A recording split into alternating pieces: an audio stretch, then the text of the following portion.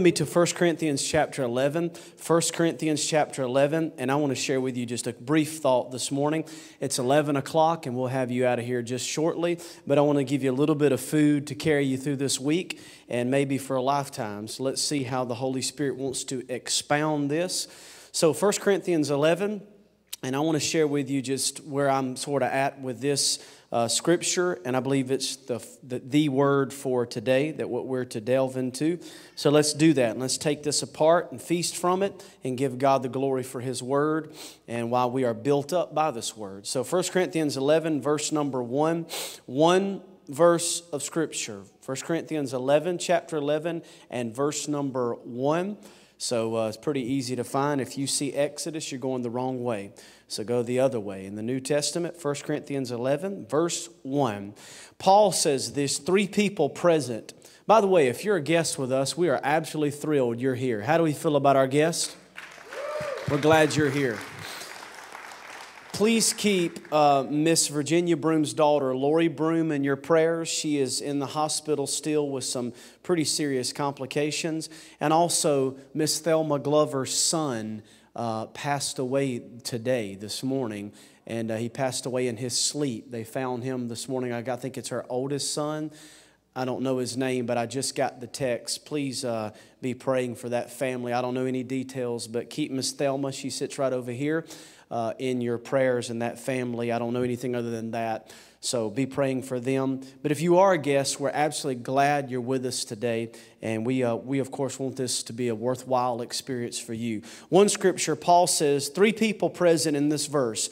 You be, or be ye, followers of me. That's two people. Even as I also follow Christ. Be followers of me as I am of Christ. Three entities present there. You, me, or you, myself and you, and Christ Almighty. So be ye followers of me. Three people present in this verse. Follow me as I follow Christ. Be an imitator of me even as I imitate Christ. You don't have to raise your hand because I'm not raising mine. How many of you want to follow Jesus, but when it comes to people following you as you follow Jesus, you'd rather not? Because you know the real you, and you only teach what you know, but you reproduce who you are.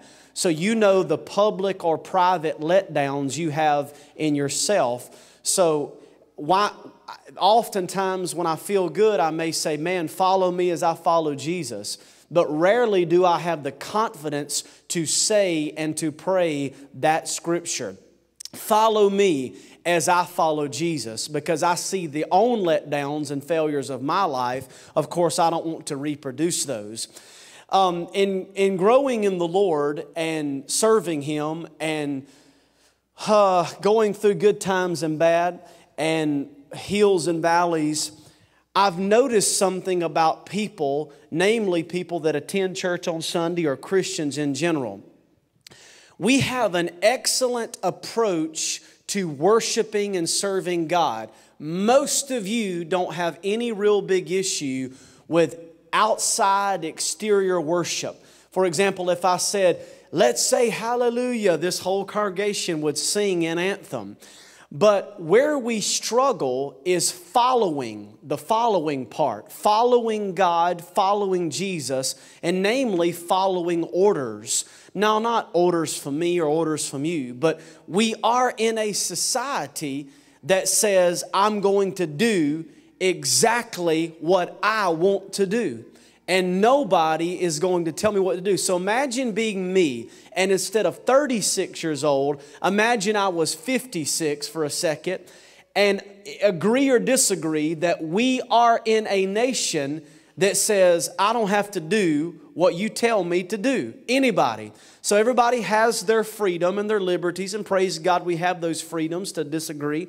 But we're in a nation that just doesn't care about, what you say or they say. It doesn't matter. I can kind of do what I want. So imagine being a pastor in a culture where people do what they want, when they want, how they want, where they want. I mean, I won't land my plane on this bridge. I'll just kind of skirt through it. They can just come in, do what they want to do, Nobody's going to tell me what to do. And if I want to leave, I can leave, because there's no true covenant spirit in America anymore, biblical covenant. Now, Tony Valdez, who'll be here in a couple weeks, he pastors in Miami, Florida. He says, what is the hardest thing about the area you pastor in? I said, well, probably that we're a culture of comfort. I said, they just built a Margaritaville right by my church. So we have a culture of relax, take it easy, breathe. So we have a tourist mindset. Very difficult to have people commit when the spirit of the area is we only come for once a year, one time a week. See what I'm saying? So we're in that culture of dip in, get a little martini, relax, breathe, retire. And so in that culture, we're attempting, I say that delicately, we're attempting to raise up a fire-breathing church in a culture that says, hey, don't bother me unless you know the code to the gate. So that's where we are. I said, what about you, Tony? He said, well, it's bikinis, Lamborghinis, and martinis. Welcome to Miami. Come on, somebody.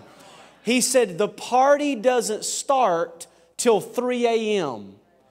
I'm in a culture where church starts at 11 because you can't start it at 10. They still in the bed. They got at the club at 7 a.m. You gonna help me or not? So he's in a culture saying, follow me as I follow Jesus. They're still asleep from the bar. So we just was talking about our cultural challenges. So I began to think for about the last 5 years. So no notes from right here. I want to give you what I feel can not only change where you are, but as a faith word and as a now word, if that's even biblical, and is something that can open your eyes perhaps to maybe what is stunning your own spiritual growth as I give you this right here. Probably the most simple thing God has ever showed me is this. Most of us know what this is. We know a little bit about how it works. But I want to show you spiritually what is absolutely killing the blessing of God in your life and murdering your destiny and the blueprint God has for you. If you're miserable, God don't get any glory out of you being miserable. Okay, so in this little game of football, there is myself that I will play in this moment the role as the quarterback. Now, I can't prove this, but a quarterback is a quarterback because he's not a fullback, meaning that he's only a quarter of what's called the backfield. So if I draw a line right here with my hand, this line is called the line of scrimmage. And you can't move across this line till the ball is snapped. So this, if either team moves before that, it is a penalty, and it's corrected and directed by officials who will move the ball against whomever the penalty is against. This is the line of scrimmage. So the quarterback will place, or the ref will place the ball on the line of scrimmage. Then the quarterback, who's the quarterback because he needs 75% other people to make that play work, he's only a part of it. The second highest paid player in the NFL is a guy who's 400 pounds called the right guard or left tackle for, I think it's the Patriots. Why? Because he protects one of the highest paid players in a Tom Brady figure, a quarterback. So the second highest paid player is the guy who protects the quarterback. In a church sense, it would be the prayer team. Those that protect the ball, protect the $1 million investment quarterback, they pray. You don't see them as being a stage figure. You see them as hidden, but they're praying for you and your church. Somebody says, well, I got saved and nobody prayed. Jesus prayed. Somebody was praying for you, and that's how you got right. Prayer. God heard a prayer. So this is the line of scrimmage. The quarterback will assemble a team, simple, in a huddle. This is where he will say and describe the play. Are you with me? He is going to describe. He's going to look at every guy, and he's going to say, here's what we're running. We're going to run a 10-yard slant. In this situation, he'll tell who it's going to. He will tell when the ball will be snapped. He will tell how to do it. And the moment he quotes the play, watch, the other team members are to know exactly what to do. Let's break this down now in the world of Christianity. You ready for this? Imagine if I came into the huddle, and let's use whoever your favorite quarterback may be, and he gives me the play, and I look at him and say, hey, I don't feel like running that play. I don't like the way you carried the ball. I'm not going to be there this Sunday, and it's Sunday morning. Can you take my spot? I'm not feeling too good right now. My tummy hurts. 11 other men are going to look at him like, are you drunk? We're in the huddle.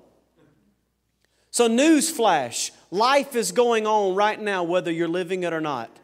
The curtains have been pulled back and life is in action. Now the devil knows the moment you're going to run off stage because he's watched your whole life. He watched you get up and he knows where to get, what point to get you to buckle. But if you can stand on stage in the light of God and get through the tough scenes and the tough parts, you can get to where God wants you to be. So the quarterback is going to quote the play. He's going to say, hey, we're running a 10-yard slant. And he's going to say, ready, break. They're going to walk to the line. There's a man out here who's not 400 pounds. He's 204 pounds. He's tall as Nathaniel. He's muscular, and he is going to do this. He is a receiver. He's called that magically because he is going to receive the ball. He is a wide, because he's not close, he's wide, far away from the center nucleus of the play, the ball, the center himself and the quarterback, and he is going to run a route. What if he gets out there and he says, hey, I don't remember what time church starts.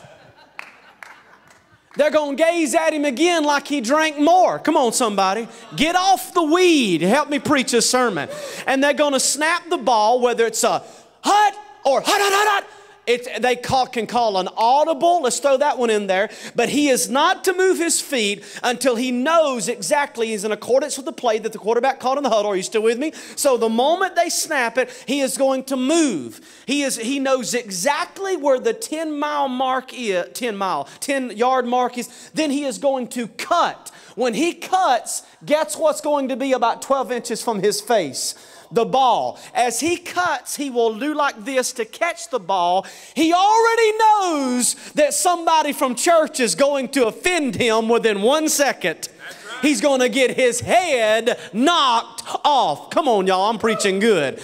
He's going to get hit. So if you're going to serve God, you're also going to not serve the devil. And by not serving the devil, he's going to hit you with everything you can imagine. But greater is he that is in you than he that is in this world. And the game is already won. All you've got to do is keep marching down the field. He will catch that ball. He's aware that he has opponents. He's aware that there'll be resistance. He doesn't care because he and 11 other men have one goal in mind: to win this game. One goal, 11 brothers, all of different color. He catches the ball. He begins to run. Now, this man who is right here has a job. He is to take the ball. He is to back up. He throws the ball, and it does something like this right here. And that's it. Immediately, the whole sideline would think he just busted a rotator cuff or something. What is wrong with you? You threw this ball 1,000 times this week at practice. You've done this so many times. Sometimes it's the quarterback's fault. Let me show you how this works. A leader in a company, a business, a school, a family, a church, you fill in the blank, it'll fit them all. A leader gets in a group, an organization, a company, a family, a business, a church, and you know what he does?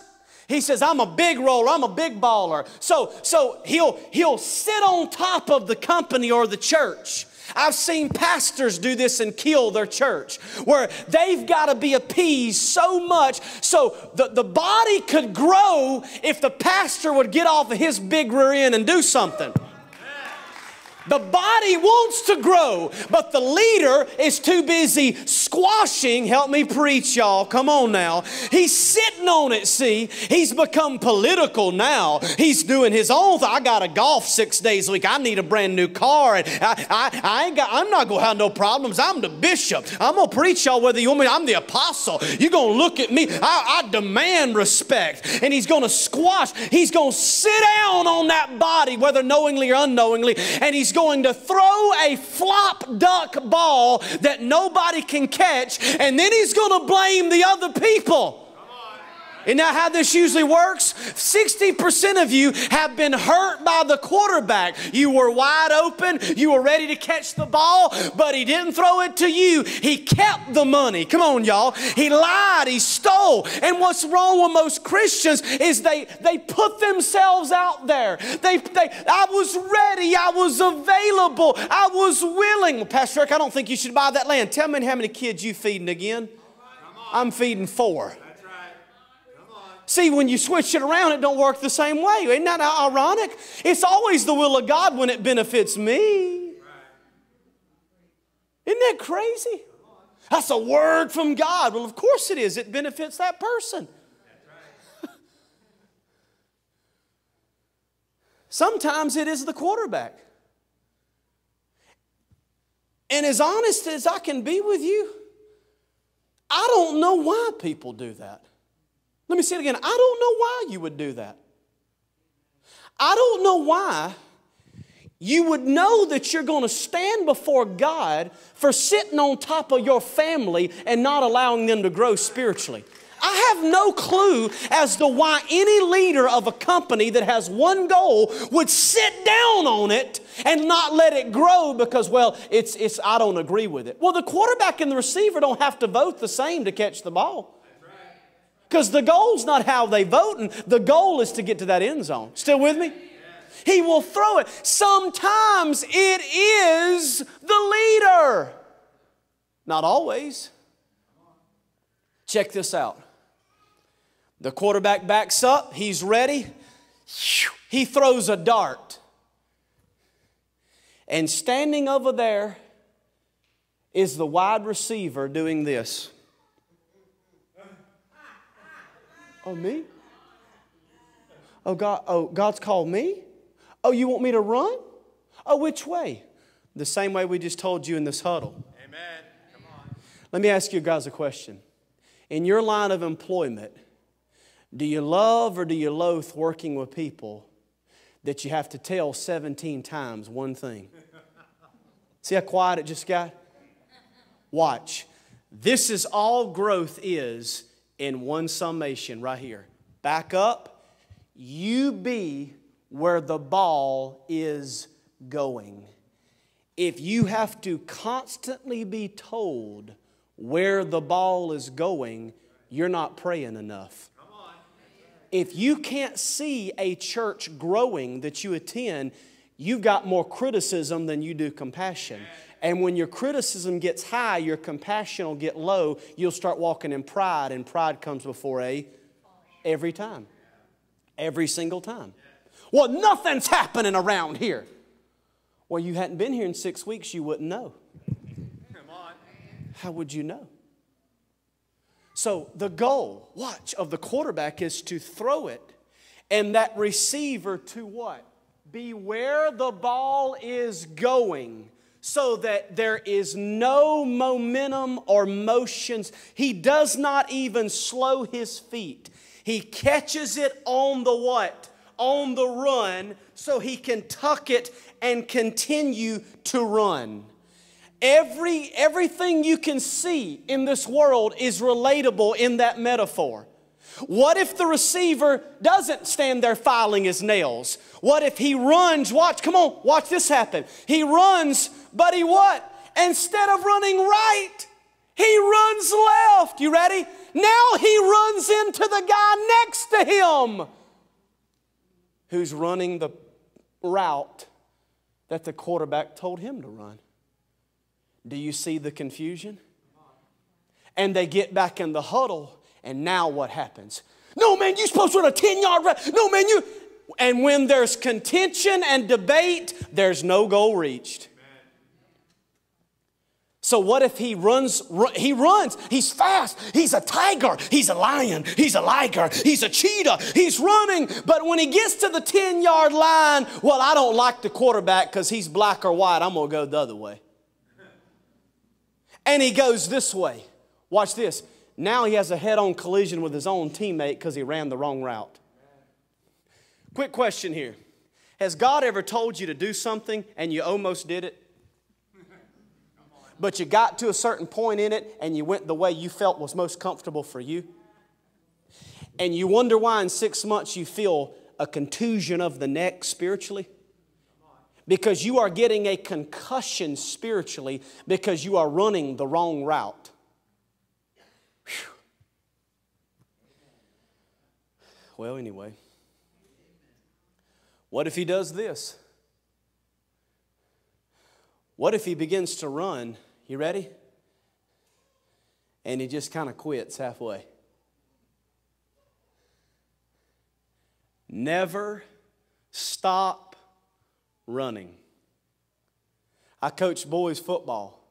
So when they catch a pass, you know what they'll do, right?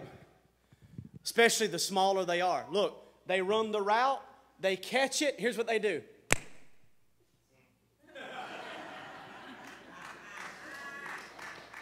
Here's me on the sideline.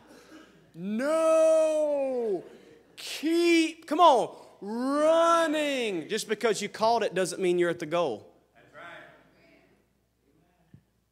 Monday obedience that turns into Tuesday disobedience is still Wednesday disobedience. Amen. You've got to obey God, look at me, on the most simple instructions He gives you. If God is going to fight on your behalf, you must obey God with the most simple instruction He gives you. If you want God to handle the big stuff, you must obey God en route through the small stuff so that God is permitted to handle the big stuff. Pastor, why? Because God will not bless disobedience so that you get to the point that you think you can act foolish and still get God's blessing. Whew. What if he just quits? My personal favorite. This is my personal favorite. Hut!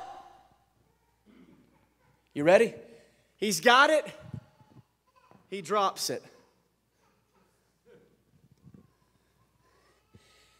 And then he blames everybody else for dropping it. My Jude, you can clear your throat and correct Jude. He's the kind of kid you can go, My oldest son, you can say, Jaden, why did the dog use the restroom on the floor? The wall hit me. And the TV fell off the roof and hit me in the foot, and I broke my leg. He will blame inanimate objects. Do you work with people this way? It won't crank. You won't use the key. It won't run. It's out of gas. Help me preach, y'all. This ain't working for me. You're not working for it. Can anything be accomplished through rebellion other than death? You know what Korah did? He said, we don't have to listen to Moses. He's not the only prophet here. And God opened up the earth and swallowed him and 250 of his church members. And they died. Simply because they said, we don't have to do this way.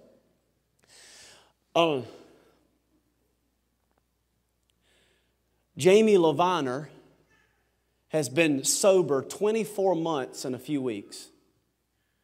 We threw him into a ministry called the men's ministry that he didn't have a clue about, barely saved. I threw him in there, told him a few things, and let him go, waiting for him to crash and burn. He didn't know anything. Yesterday we had 9 or 10 men for men's breakfast. An incredible, solid day. We ate, we talked about issues of life, we confessed faults one to another. And after it was over, I said, Jamie, I said, listen, don't overthink this. And never allow the numbers to get in your mind to buffet you. Don't ever let numbers mess with you. Well, I don't have enough, I have too little. Just obey God on the simplest terms and God will bless you. But most of our issues in life simply come, listen to me, through a failure of communication. I personally struggle. I have to admit, I struggle with quarterbacks that will not tell me the play, but want you to catch the ball. At the same time, I struggle with catchers, receivers, who will refuse to catch the ball if thrown in their direction. I do struggle. Because let me ask you this. If the church wins, who else wins? Everybody. When the church of Jesus Christ is victorious, politics will fall off the stove. When the church of Jesus Christ comes in unity from the huddle to the line of scrimmage, and nobody is screaming, well, I want to play left guard. But they're playing the position God has put them in for that particular series. When that happens, I can assure you America changes. But what we have now is a team that is so divided and so contentious, we don't know which side of the field we're running to. Let me tell you the most thing I struggle with. It's 4th down and half an inch. It's Super Bowl 70 and Creative Church, we're on the goal line. Folks, we are an inch from scoring. There's 3 seconds left and Lindsay's at quarterback. Help me preach, y'all. Hair coming out the back of that helmet. Troy Polamalu, and she's there and she's about to snap the ball. And here's what's going to happen, folks. If we get a half an inch, we win this season and this trial. We don't just get over the hump. We get through the mundane issues that you're struggling with as an individual or that we're struggling with as a church, and we score. And listen, there's blessing and unity when the church wins. Because when the church wins, everybody wins. If we want women's rights or gay rights or transgender rights, if we fall at the feet of Jesus, nobody is hated. Everybody is loved. But there's no such things as rights without the right giver. He's the one that gives us the freedom of choice. Amen. Jesus Christ, at His feet, there's equal ground. But you can't do it your way. You got to do it His way. Listen to me. Blame is the path to death. Adam blamed the woman blamed the snake, and he didn't have a leg to stand on. It's death. It's void. I want to ask you this. Are you communicating it right?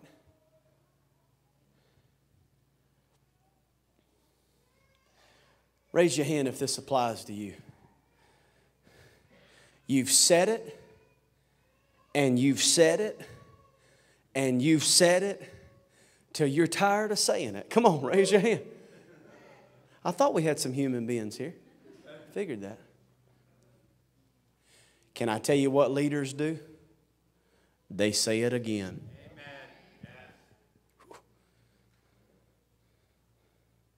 I'll make a prediction right now. I'll make you probably more of a promise than a prediction right now in this church. You put your hand out, we'll bet on it right now. Within 2 to 5 years, this church will explode with growth and nobody will know why. And I won't know why either. Because spiritually, we got 2 inches over that threshold. Nobody no longer walked in discouraged and depressed, waiting on Bryant to pop them up. Nobody let David dance for them. Wettrick, that is, not King David. They danced themselves. I'm going to preach now. Nobody sat arms folded, wondering if they voted for Hillary or Trump, wanted to cuss them for both. Nobody sat doing that. Nobody wondered where so they ain't been here in a while. They on vacation. They doing this and that. That's normal. They'll come back. If they're fed and loved, they'll be back. If not, they're not called here. We bless them as they go. Praise God. When we come in with one mindset that Jesus Christ is the Son of God, that God Almighty is on the throne, that He is not sleeping or slumbering on our life, and we begin to worship like we did up here earlier, I will promise you there will come a day when you don't have to grow your business. Look at me. You don't have to get peace of mind on your own. You don't have to do all this work internally you're doing or you're trying to do. God will do it for you. Your job is to come from the huddle. Help me, Holy Spirit. Get in position, run the route, catch the ball, and be obedient to the goal. Let me explain to you the goal of the property you're sitting in right now. To win lost people to Jesus Christ, to establish an atmosphere of revival in this culture, to preach the truth unashamedly, to proclaim this truth. I don't care if they're gay, white, black, brown. This Bible don't change. We don't hate anybody. Say amen. We don't hate anybody. But listen, we're going to preach that sin will carry you to hell, that salvation will take you to heaven, that Jesus is the only way. And our goal is simple. Love God, love each other. Serve in this community. Don't sit on the team for 10 years and wonder where your place is. Amen. Follow me as I follow Christ. Here's how it works. Stand right there, face me, and follow me. All right? Here, run that way. Oh, well, what about, don't ask questions, run that way. I wish we were Forrest Gump spiritually.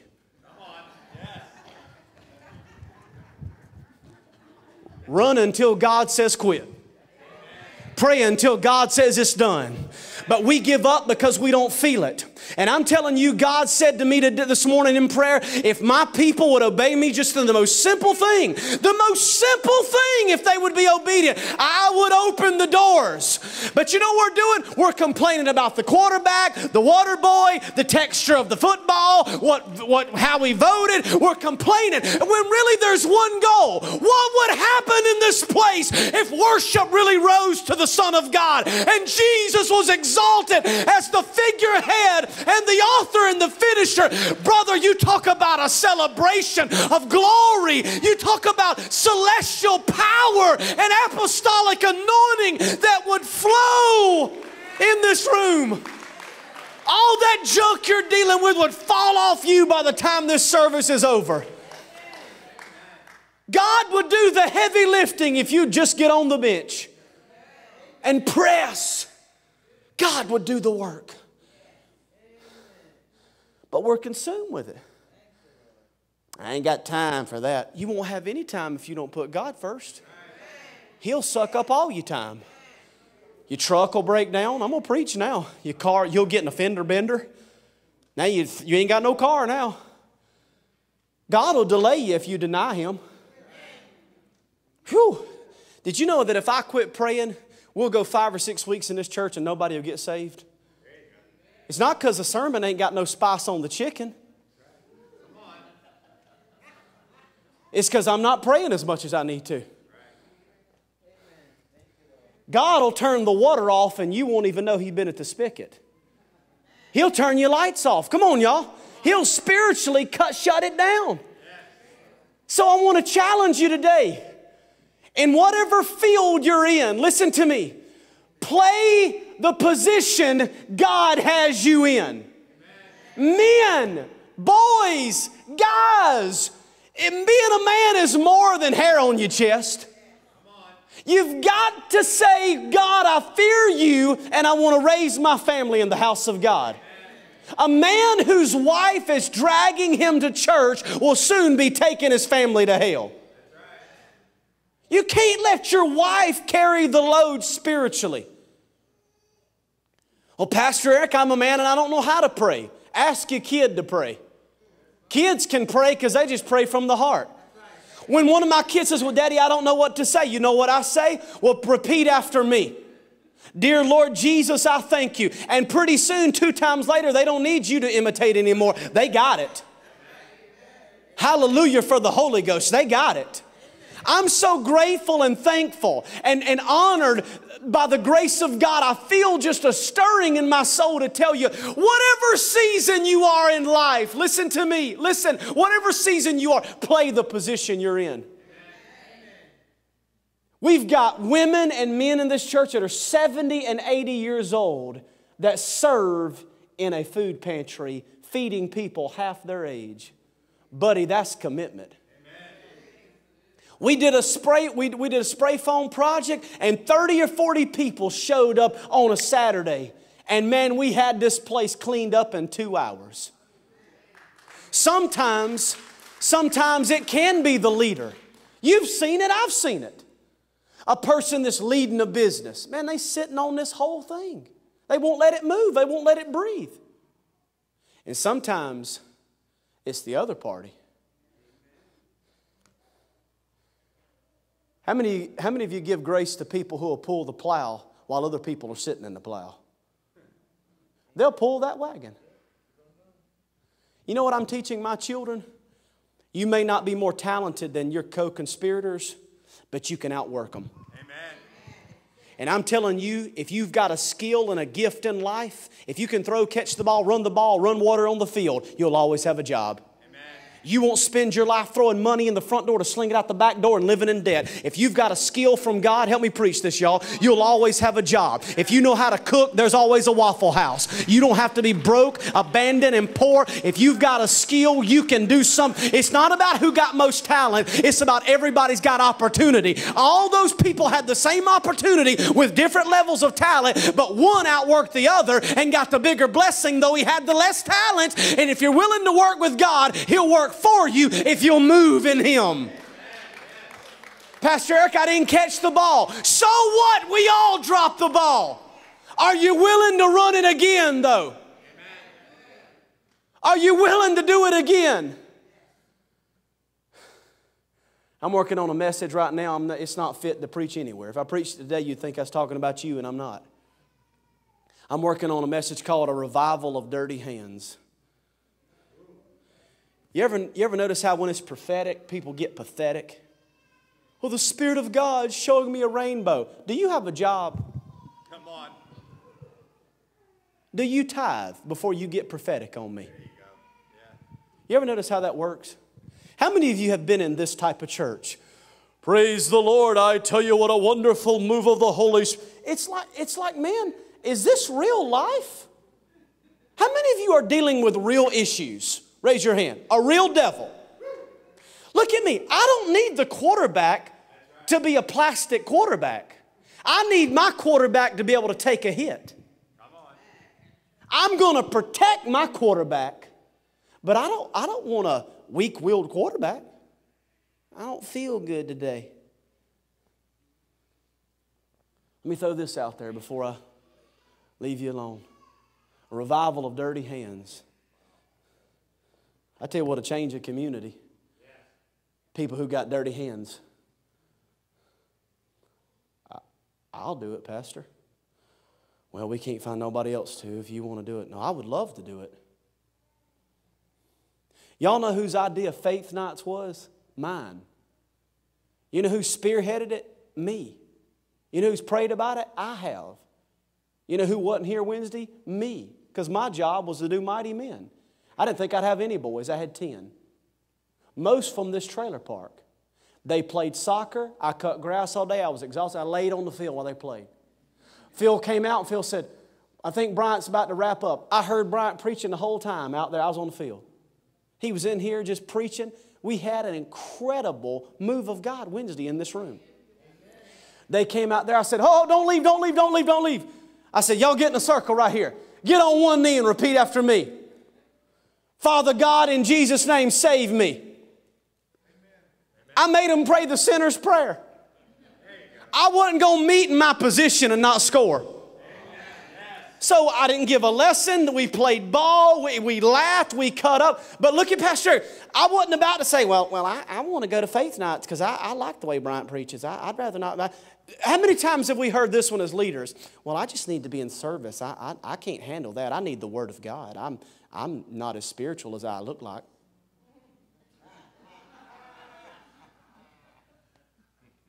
Raise your hand if you don't need good preaching.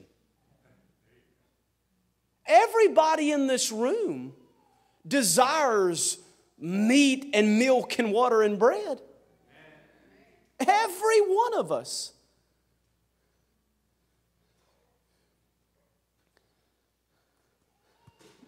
Where's your role on this field? Where's your role? You ever seen God take one leader out or the devil take them out? And the church say, oh God, what are we going to do now? And God raise up somebody else. Let me tell you what I do from time to time. I hesitate to really pull my quarterbacks to the side and say, hey, listen,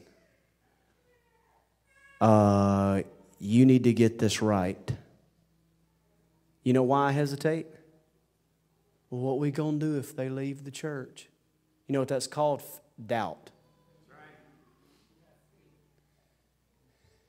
What I ought to do is have quarterly meetings with all leaders. Come on.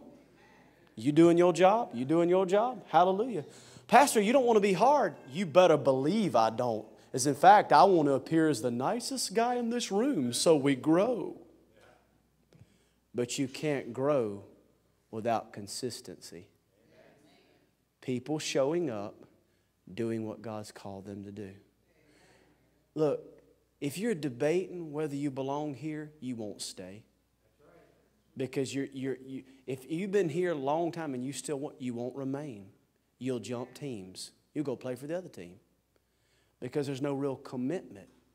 I had a text message from a man who had a couple leave his church.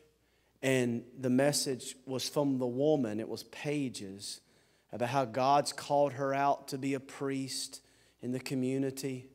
And she had the brains to end it with, love you very much, and put the husband's name first. Like he's got a pair of pants. Come on.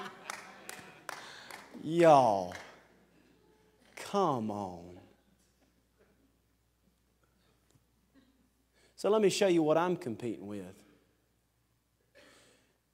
Christians in America walk out of this room, hear 39 sound bits of preaching from Facebook, develop their theology from people who are quote-unquote famous. I walk in here on Sunday and pouring oil into the gears of your marriage and your family that's probably holding it together scripturally, you know. Kind of golding and pushing you into the slot God has designed for you. But we're developing our theology from online. Well, you know, I was listening to Ron Carpenter the other day, and he was talking about, well, when you get sick, call Ron Carpenter. Well, Pastor, I tell you, Stephen Furtick, well, praise God. Listen to me. Don't forsake the local body for what you see on a screen somewhere that you're disconnected from, you don't have any connection to. Look at Pastor Eric. This thing is a business for people. This is a business in America. It's a real estate company, y'all. But folks, this thing I'm preaching to you, Paul said, follow me with a knot in his throat. Because he knew if they followed him, they was going to follow through highs and lows. Come on. But whoever's left here in a few years, that'll be who your sheep are. That's right. That'll be who your sheep are, see. Paul had a lump in his throat when he said, "Follow me as I follow Christ." I bet he turned and went like this, "Oh God, if they last." Paul, where are we going next? Well, we're getting on a boat and we're going through a shipwreck. Follow me as I follow Christ. Of all people, Mark Wise one time encouraged me. Mark Wise, he said, "Pastor Eric, I appreciate you giving the kingdom away. Boy, do I want to. Boy, do I want to. But I'm not giving anything away in this church because it ain't mine. But if it's leased out to you, you're going to have the same approach we have about it. If we're going to share that stage or this stage, we're going to share the same conviction." Woo! We're not going to love and hear and fight out there. As for me in this house, we're going to serve the Lord. We might drop the ball, but we won't come back to the huddle blaming you. We're going to be quick to say, "My fault," and I apologize. Look at me. Apologizing is not repenting. That's right. Apologizing to people and repenting to God is the key to growing relationally. If you're not saying you're sorry often, you're walking in pride. That's right. And if you're married and you're not saying that, you ain't going to be married long. Sorry about that, half-heartedly. No. You're going to say it genuinely, or they won't be any honey in that money.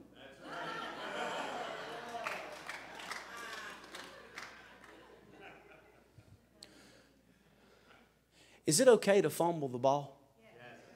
That's okay. Isn't that okay? But if you fumble the ball 6 times in 1 quarter, we're going to look at your gloves. Come on. Does that make sense? If you take the ball and you throw it down, that's not a fumble. That's saying, "Hey, it don't matter to me. It's going to be my way or the highway." That's wrong. Amen? Let me ask you this. Is it wrong to drop the ball if somebody's throwing it to you from time to time? I sure hope so. Because there's this little thing called family, and if you're going to be in family, you're going to have mistakes. People going to mess up. They're going to do stuff you think they're absolutely having a mental breakdown. You're going to say things like, "What is wrong with you?" Hello?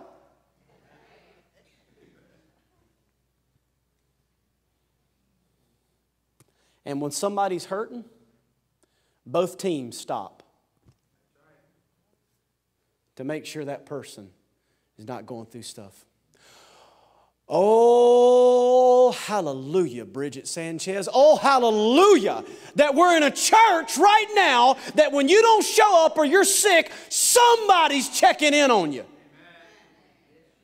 And if they don't, we didn't know. Look this way. No one is Jesus. No one can read your mind. No one. No one. I believe that this church and you as an individual, you are 1/4 of an inch from the goal line. Let me confess to you right now my biggest weakness. Green 25. Bologna sandwich. Green 22. All we've got to do, come on somebody, is get 1/4 of an inch. We just got to get 1/4 of an inch. Y'all know what we're going to do? We ain't passing it. Help me preach, y'all. We're going to get the prayer, hold the mic out. We're going to get the prayer warriors around the ball. Y'all ready? And the quarterback's going to go to the line. And brother, he's going to get somebody who's prayed up to get right beside him. You ever seen these new Christians? Give me the ball. At church early, leaving church late. Salivating like a puppy wanting to help God. I'll do anything for you, God. You delivered my soul. I'll jump off a bridge if you tell me to. They'll do anything for God. We're at the line of scrimmage, folks. Creative Church, we got a quarter of an inch left in this summer. And here was where God's taken us to. Open miracles. Thank you for that. I'll take one more amen. Open miracles. Divine transactions where people just, man, you won't believe what happened. Oh, I'll believe it. Because when you honor the community of the corporate body, something happens on you individually. See, let me tell you, I don't all the time come to Creative Church prayed up and ready to run the ball, but I draw strength from people who are in this game with me. And if they're not quitting, I'm not quitting. So here's what we're going to do. Y'all ready?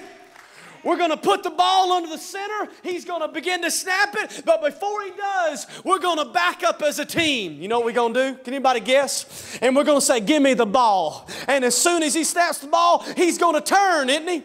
He's going to turn, right? And he's going to hand somebody the ball. And we're going to take the ball. Anybody know what we're going to do? And we're going to run it with a smile on our face. We're going to go. We're going to leap over this line and that line. We're going to stick the ball out. You ever seen them do it? Yeah. They run and they hit the line and they just jump. They know they could be injured. But the goal of the entire team is number one. And they take that ball and they leap, risking life and limb. And the moment, come on, the nose of that ball touches that white line, they're in. They're in. Can I tell you, with God, you don't need an instant replay. With God, you need one play. I need just one play, one thing. You know what teams do that are not well coached? They give it to the most talented person and say, run. That's not dumb. But a real team can win as a team. Teams beat superstars any day. You know why? Because one team's trying to find balance. That team that's a team's got order. They're like bugs, man. They're like ants marching. Whew. Kip. Is that right? Kip? Are you Philip's brother?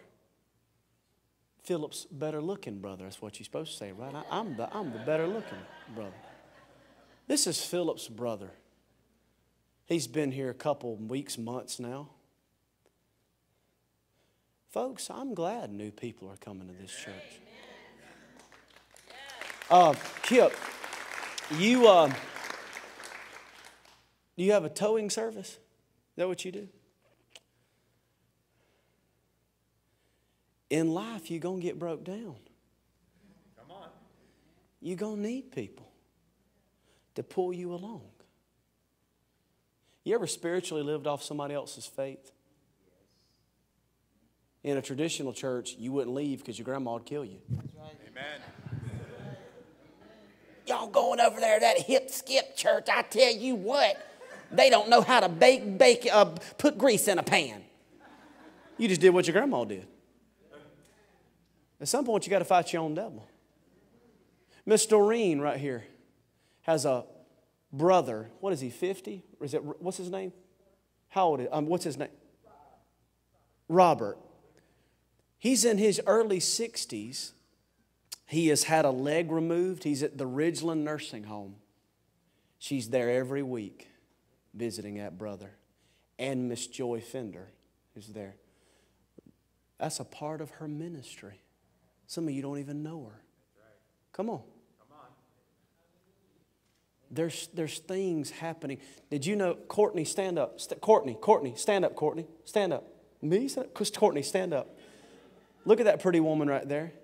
Look at me. Did you know? Thank you, Courtney. Sit down. Did you know that that's one of the strongest financial givers in this body? One of the strongest. Loves God so much, she tithes and gives offerings. How do you know, Pastor Eric? Because once a year I pull the report to see where the money's coming from. Who's giving? I also see who's not. You're tipping. But boy, if we win the game, come on.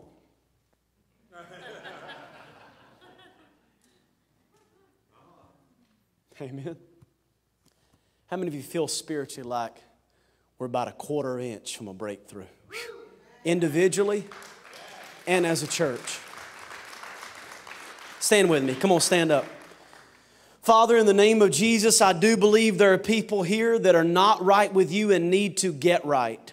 I believe whether they have been saved one time or they have been restored 1,000,000 times, that your grace is sufficient. Now, I believe, Lord, that there are people here who have just heard this simple message and need forgiveness over some things they know about or even don't know about. I thank you right now, God, for every person that makes this body what it is. That we are not in competition with others, that this is a loving bride, a caring bride, a giving body. Lord, we're right where you want us to be. So far from where we will be in time, hallelujah, but so close to where you want us to be right now. Lord, today we're going to go over to the ocean and baptize people, whether it's 5 or 20. We praise you, God, for the privilege of being public with our faith. Father, thank you for a room full of people that are here now and an untold amount of angels present that we cannot see. Father, I thank you that people will be genuinely born again in this service. So if you're here today and you would say, Pastor Eric, listen, I heard the little football message here and there are some things I need to make right in my life. For the first time or for the 10,000th time, I just want you to slip your hand up. I see that hand. I see that hand. Wow, I see that hand. I see those hands. Let's pray this prayer together. Father God, in Jesus' name, forgive me of my sins. Wash me. Cleanse me. I know the way. And I'm thankful for your grace. I have been a sinner, but wash me in your blood and I'll be saved. Thank you for this salvation, Lord. In Jesus' name, everybody say amen. Here's my altar call. I want representatives of people who feel like in this life you're getting in position for something in God. Pastor, this was a message for me. Come on, I release you. I feel like I'm an inch from something great. Come on, I just want to pray with you briefly. I feel like God's called me to leadership in life. You're in real estate, you're in banking, you're in construction, you're in whatever, and you're an inch from something good, something great. But you can't get the ball over the line. Pastor Eric, I've been praying about my family and I feel like I'm an inch from somebody getting saved. You probably are. Amen. You probably are. Hallelujah. Father God, I thank you for those that respond to this call today. Thank you for Naisha today, God. Father, I praise you. Stretch hands toward these people, congregation. Stretch your hand. Father God, I thank you for Naisha. I thank you, God, that you're calling her higher to a great place in you. I just pray for great purpose and grace to overtake her and overshadow her. Equip her. Give her wisdom beyond her years. God, make the hard things easy and move the mountain, Lord, if that's what she's desiring. Meet every need she has. Thank you for Julia, God, and placement and purpose. I declare over them as a family, as a group, as a couple. God, I thank you for this soon coming child, Lord, and what they do in Brandon and those they fostered before. Lord, I just lay hands on them and anoint them with a peace about things and a gladness and a newfound joy in their heart. That they're not out of place, Holy Spirit. They're in place. That you're moving it like chess pieces, Lord, and you will show them the way to take. Thank you for Courtney, God, and Nick and their family, her mother, her grandmother, and Joshua. Thank you, Lord, that she's serving you in full faith, giving you all that she has spiritually and physically. Lord, I thank you for Doreen. Bless her today. Encourage her, God. Lord, she matters. I hear the Holy Spirit saying, tell her that she means so much and matters so much. That there are people who are watching you that you don't even know are watching you. Be encouraged in the Lord today. Your life doesn't just matter, it matters greatly. And I bless you today in Jesus' name. Father, thank you for Bridget, for strength and purpose. You have a purpose, you have a purpose, you have a purpose. The Holy Spirit says, be careful who you tell everything to. Be wise with your words. Walk discreetly and with discernment. God's using you. Begin, no longer pray for your husband like, Lord, please, like a beggar's plea. Begin to thank God for saving your husband. God, I thank you that you are saving my whole family. You're going to begin to see this come to pass. God, I thank you for Melissa. Lord, help her to release all to you, to give all to you, to not worry, fret, or be filled with anxiety over what she can't control, to serve you and to give you her whole heart. I believe you're inches, maybe less, inches from a great breakthrough in your life in Jesus' name. Hallelujah. Even the recent struggles you have had with just exhaustion and the taxing it is to raise kids and watch kids that are all, under knee high. God's given you newfound strength as a mother, newfound strength as a wife. And He's blessing you. There's so much more in you than where you are, but that's not a sin because you're not there. You're headed in that direction. You're growing. You do not sense that you're growing. I don't really feel myself growing in God, but you are growing, says the Lord. You're growing in the Lord. Hold this for me. Father, in Jesus' name, I thank you for Mark and Linda Wise. I pray, God, for all things to come into place for them.